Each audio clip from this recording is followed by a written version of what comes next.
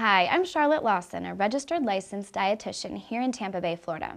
If you have type 2 diabetes, your diet can be one of the most important tools you have to manage your symptoms. First and foremost, carbohydrates are a main big deal here. This is what's going to directly affect your blood sugar levels.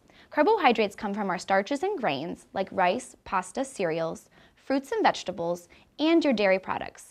Fruits, vegetables, and dairy all have a natural forming sugar, and this is going to affect your blood sugar just like the carbohydrates found in breads or cereals. Look at the number 15 as your magic number for figuring out how many carbohydrates that you're taking in.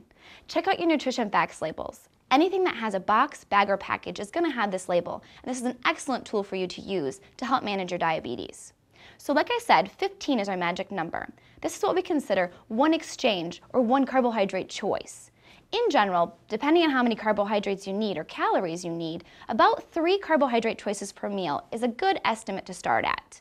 Again, remember that your carbohydrates also come from natural sources like your fruits and your dairy products.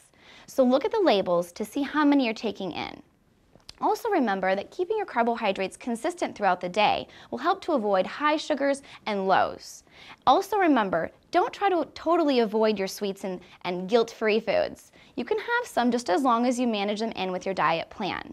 Again, moderation and trying to keep things spread out throughout the day will help to try to keep those carbohydrate and sugar levels at a consistent level. Also consider increasing your fiber in your diet. High fiber foods help to slow the digestion of carbohydrates as they enter the blood sugar or enter our blood system. So diets high in fiber will actually help manage your sugar levels as well.